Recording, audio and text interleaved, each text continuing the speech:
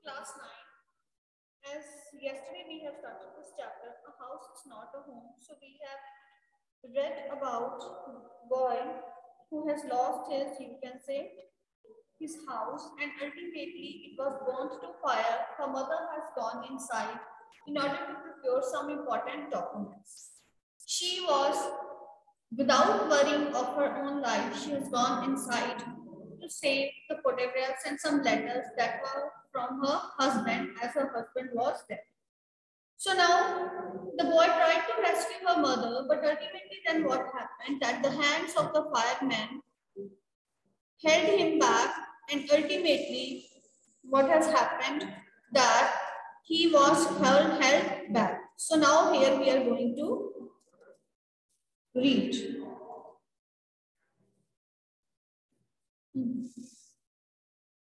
Soon after that, fireman emerged from her house with my mom in tow. He quickly took her over to the truck and put an oxygen mask on her. I ran over and hugged her. All those times I had ever argued with her and hated her vanished at the thought of losing her. So now what happened? So then when the firemen, they have got back, they have brought her mother in a tow because she was not able to walk. So ultimately when he saw his mother for the first time, so he thought that this was altogether wrong when I argued with my mother, because many times we get angry with a person, but at the time of the loss with that person, when we feel that we are going to, that you can say that we are going to have a detached relation with that person, and at that moment sometimes the fear of losing that person stops us somewhere. You can say it hurts us somewhere. Similarly, he felt that I argued with my mom so many times. So many times we had, you can say, friction. So many times we had, you can say, confusions between us. But at that time, that thought of losing her, it really hurt me a lot. And I loved my mom at that moment the most. She's going to be okay. She's just inhaled a little smoke. And then he ran back to fight the fire while my mother and I sat there dazed. Dazed means, you can say, in an unconscious, stupefied condition. So the fireman consoled the boy. They said, don't worry, your mom will be okay. Your mom will be okay. Actually, she has inhaled little bit of smoke. So that would not cause her much, you can say, harm. Fine. Then they both were sitting there in a dazed condition. I remember watching my house burn down, and there was nothing I could do about it. So now what happened? I remember watching my house. He said, I watched my house burning in front of my eyes, and I was just thinking that there was nothing that I could do. 5 hours later, so the house was being burnt in front of his eyes, but he was feeling so helpless. He knew that he would not be able to do anything. So 5 hours later, the fire was finally out. It means that it took the firemen almost 5 hours to control the fire. Our house was almost completely burnt down. Their house was completely burnt down, but then it struck me. I hadn't seen my cat. Where was my cat? So then at that moment, it got to his mind that where is my cat? He's seen nowhere. Much to my horror, I realized that she was nowhere to be found. So he looked around for the cat in the surrounding areas, but finally the cat was not at all with him. So he was again very sad for the loss of his cat. Then all at once it hit me, the new school, the fire, my cat. I broke down in tears and cried and cried. I was suffering loss big time. So at that moment, he realized that there is only loss. He has lost his old school. He has gone to a new school where nobody knows him. Nobody is his friend. He has lost his cat. His house was burned. He was thinking just everything wrong is happening with me. Everything wrong is happening. What's my mistake? Then thinking about that, all these losses, he was again in tears. He cried and cried. But I was suffering loss big time, and he thought that this is really a big loss for him that he has to overcome with.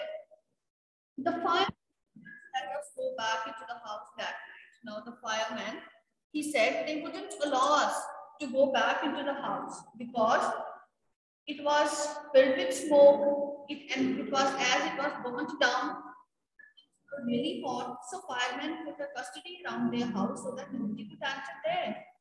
It was still too dangerous to go there because anytime any type of wire could be struck and it will be fire again, dead or alive.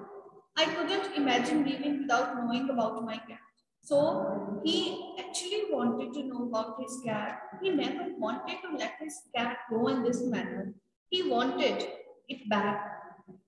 Regardless, I had to go. But ultimately, as he was not able to find his cat back, so he had to go. We piled into the car with just the clothes on our backs and a few of the fireman's blankets and made our way to my grandparents' house to spend the night. So finally, on that day, they did not have anything or any house or any shelter to spend their night with. So we piled into the car. That means with the clothes they have put on, they just sat like things in the car. Just the clothes on our backs, few things which are left they had on their backs, and few of the firemen's blankets they had. And finally, they have gone to their grandparents' house to spend that night, so that finally they can think out what is to be done and next how they should build their own house. The next day, Monday, I went to school. You can very well imagine this kind of situation, how distressed he was. His house was burned, the dear cat was lost, and everything was lost. So, at this type of, you can say, in this type of atmosphere, how can a child feel to go to school? But still, the next day he has gone to school. He did not have any clothing. He did not have any kind of uniform, but still he has gone there. This shows his sincerity. Otherwise, we people have number of excuses to make. For example, if we have fever, then we take 2 to 3 days leave, and again making excuses with the teacher. Ma'am, I was suffering from fever. This is the reason why I have not done my work. This is the reason why I have not done this and that. Okay. So ultimately, what is this? These are just ways of making excuses. He has suffered the biggest loss ever one can face. He has suffered a lot, and ultimately still he has gone to school. When the fire broke out, I was still wearing the dress I had worn to church that morning. The next day, he went to school. He did not have any clothes to wear. He was still wearing the same dress that he was earlier wearing that morning when he has gone to church. He also did not have any shoes to wear. Still, he managed. How? I had kicked them off when I was doing my homework. Yes, this was the usual, you can say, habit of the children where they kick off their shoes in order to throw them while sitting. Similarly, he had done, but he did not know that his house would be set to fire and ultimately he will not find these shoes back again. They became yet another casualty of the fire. Means his shoes were also burnt in the fire. So I had to borrow some tennis shoes from my aunt. So ultimately, her aunt's shoes would not fit him. So he has opted for some tennis shoes. They were a little bit, you can say, large in size. So this is the reason why he had borrowed those tennis shoes from his aunt. Why couldn't I just stay home from school? He said on that day, why I did not stop myself to go to school. My mother wouldn't hear of it. But I was totally embarrassed by everything. Actually, he said that my mother, she would never listen about it, that I should stay there, okay, without going back to school. But he knew that his mother would not listen to this thing because she knew that what importance education has and how much important this education is for me. So what she has said not to take any leave, and ultimately, you can say ultimately what he has to do, he has to go to school. Students are still entering.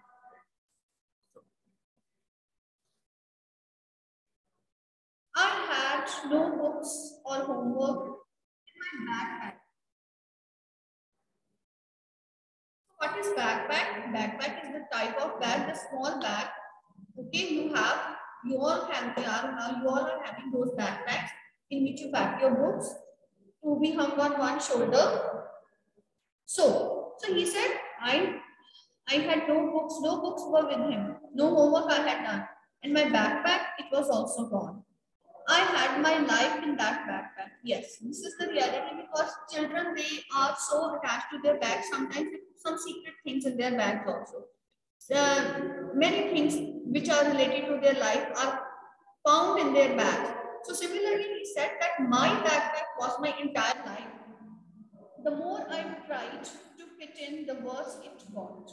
So he said, the more I tried to fit in means the situation. The more he was trying to fit in the situation, the more he was, you can say, the situation was turning more worse. Means he was trying his every possibility to adjust in the new situation. But the thing is that he is not getting any chance to fit in and the things were getting really bad. Was I destined to be an outcast and a geek all my life? Outcast means like a separated boy. Okay. Geek all my life, again, very strange person. He said, was it written in my destiny that I should behave like a strange man or a strange person throughout my life? That's what it felt like. Actually, no one knows one's destiny. But he said, at that time, I was just feeling like that. I didn't want to grow up, change, or have to handle life. It was going to be this way. He was so distressed, he was so depressed also that he felt that if grown up means this, he said, I never want to be a grown up. Because he said, if life demands adjustment and if this kind of adjustment I have to make, he said, no, I never want this kind of adjustment. I just wanted to curl up and die. He was so harassed of this situation. He was so harassed of life that he said, I just want to curl up, sit at one place and die, and ultimately, you can say, surrender for everything. But is this the real way of living a life? No, this is not the real way of living a life. So what is the real way of living a life is to face the challenges, to face the obstacles, to overcome the obstacles, because every obstacle, every hurdle you face in your life is providing you another opportunity, and take all opportunities as chances of growing up, of improving yourself. And this is what he said. But actually, he said, I had lost the battle of my life. He was just thinking. He said that I have to make many adjustments.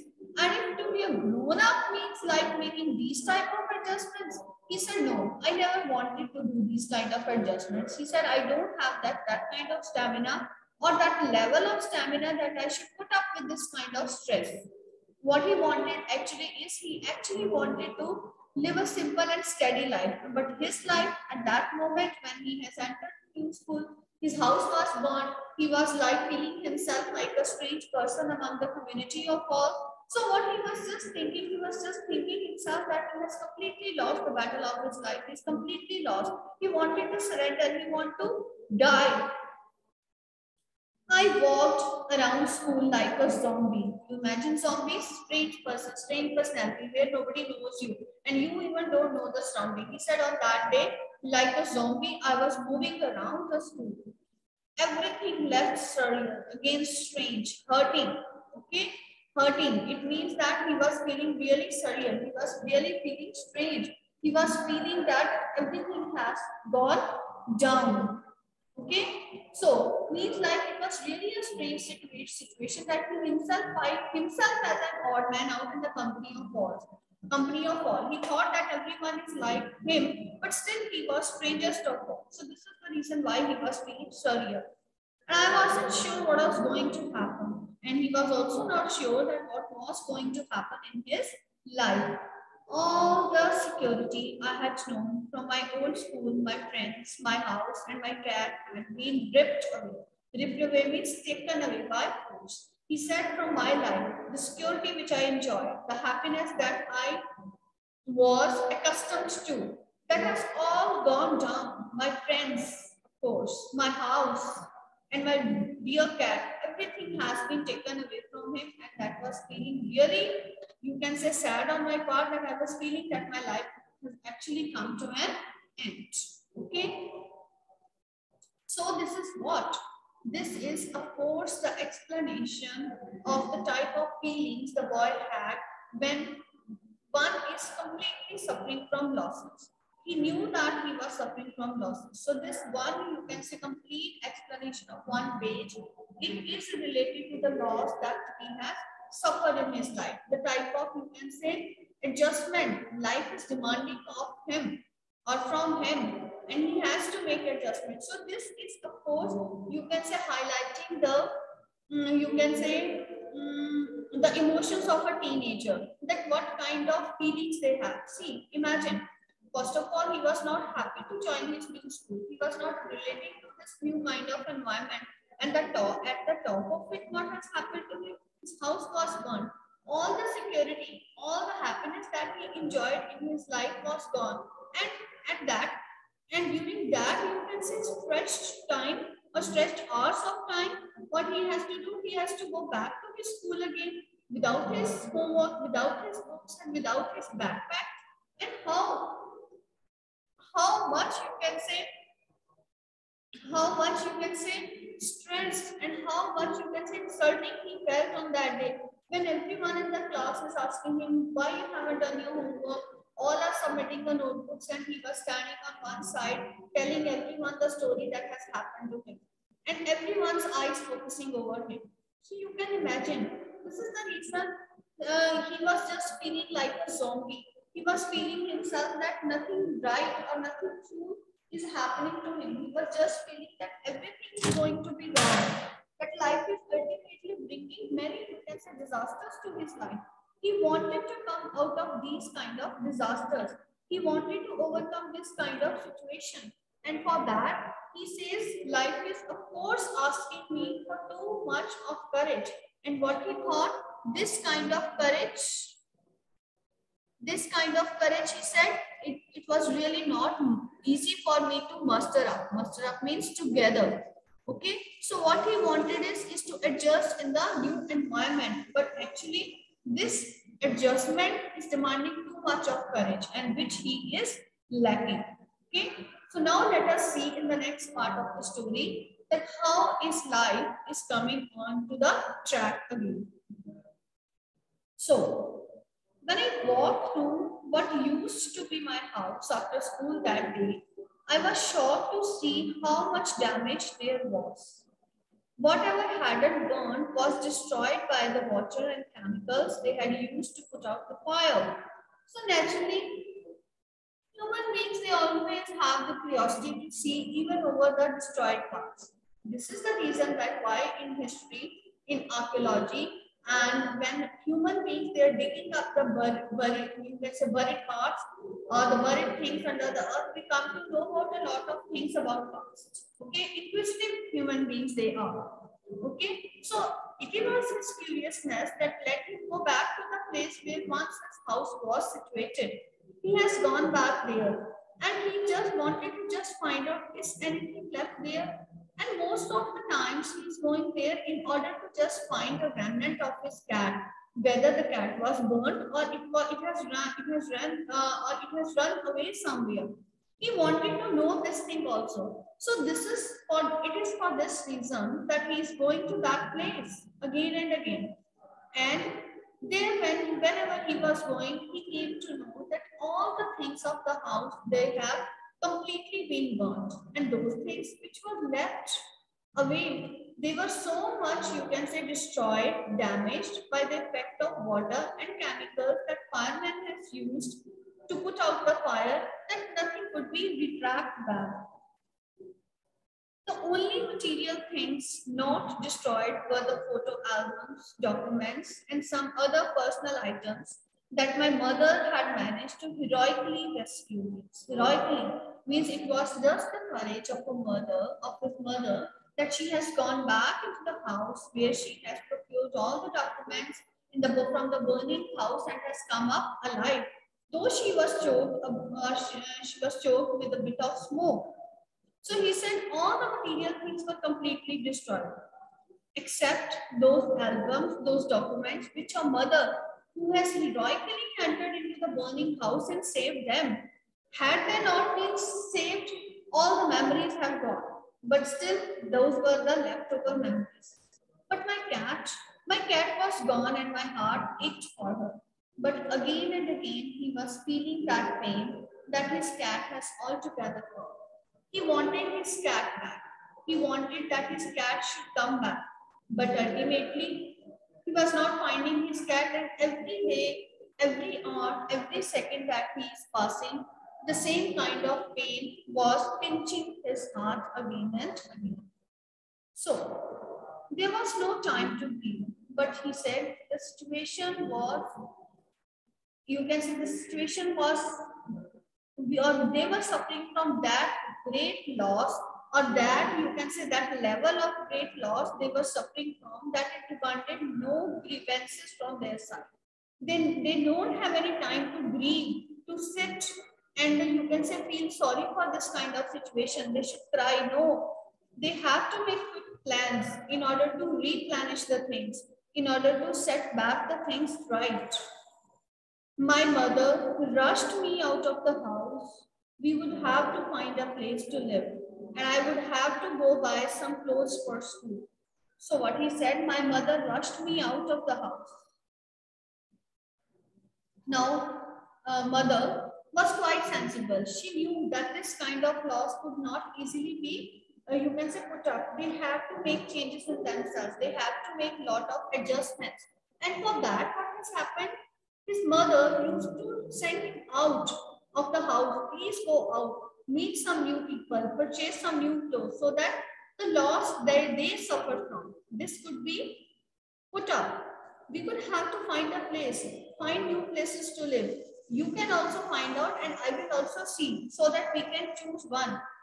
And I would have to go buy some clothes for school also. And moreover, no school he is missing at all. And his mother was always pushing him to buy some new clothes in order to go to school. We had to borrow money from my grandparents because there were no credit cards, cash, or even any identification to be able to withdraw money from the bank. So he said, what I have to do is, we have to borrow money from the grandparents, because all the bank documents, they were burnt, all the credit cards, cash they were having was not at all available to them.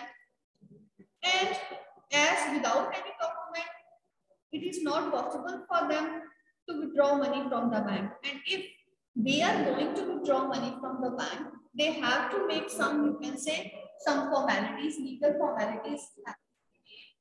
And this would, of course, take a lot of time. So what he said, that we were not able to withdraw any money from the bank, as everything has gone up in smoke. Everything was gone. They did not have anything with them. That we, the rubble means heap of, you can say waste things, burnt up things. That week, the rubble that used to be our house was being cleared off the lot. So finally, in order to, you can say, revive, you know that in foreign countries everything is insured. Okay, they have insurances for those. Okay, so he said their house was also covered up in that insurance, and the loss that they have faced, it must be covered up in that insurance, and now new house is to be built. For that, what happened? That rubble, the waste, because all the useful things they have now turned into waste at that time. See, it is only time that changes important things, useful things into waste. It is just one action of fire, and that has destroyed all the useful things into waste things. Now this heap of waste, it is to be removed. Special vehicles, they have arrived. They have cleared that lot. Even though we had rented an apartment nearby, so in order to accommodate themselves, they must have a house to live in. So they have taken a rented apartment nearby where they were putting up their days. I would go over to watch them clear away debris, hoping that my cat was somewhere to be found. So whenever he comes from school back, he's often going to that place.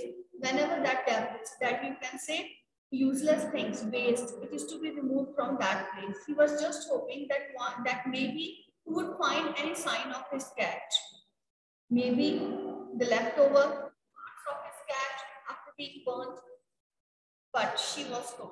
He was really feeling bad that his cat was, of course, gone. Okay, so I kept thinking about her as that vulnerable angel. So what he was thinking, just a moment. I kept thinking about her as that vulnerable little creature. In the morning, he's remembering his cat as that vulnerable means like that of any other, you can say kitten, small, you can say cat. She would tag along in the early morning when I would disturb her and get out of bed, she would tag along after me, climb up my robe and crawl into my pockets to fall asleep, and was missing her territory. Yes, this is the kind of behavior pets used to show. You also people may be having pets and you know what kind of love they are showing. Of course, they are doing it the same manner. Like they are tagging, they are moving behind you wherever you are going, jumping, climbing at your legs. The dogs, they are biting your legs. Okay, not biting in the sense with anger, but with love. Or they are moving around you. You can say making funny movements. They are always seeking your, demanding your attention. And finally, climbing up your clothes, pushing, pinching your clothes. You can say pulling your rope. So in this manner, the cat was also doing, and crawling when he used to fall asleep. Cat used to slip into his pocket to fall asleep in that cozy environment. And he said, yes, of course, I was really missing my cat terribly. Okay, so this is the kind of love he is sharing with his pet cat. This is also being delivered here. See, life is a mixture of emotions. On one side, he has lost, but on the other side, he is also having great memories of his cat, and this is the reason why he is wanting his cat back. Okay, it was really very difficult for him to get his cat back, and let us see whether he will get his cat back or not. The house will be rebuilt again, no doubt in it, and how he will. But the more curious thing about this chapter is how he will be adjusting in the new environment. Okay, so let us see how he will be adjusting. Means he will find new friends or his friends will find him. Okay, so this we are going to read in our next class. Okay, so now if you have any doubts, you can ask me.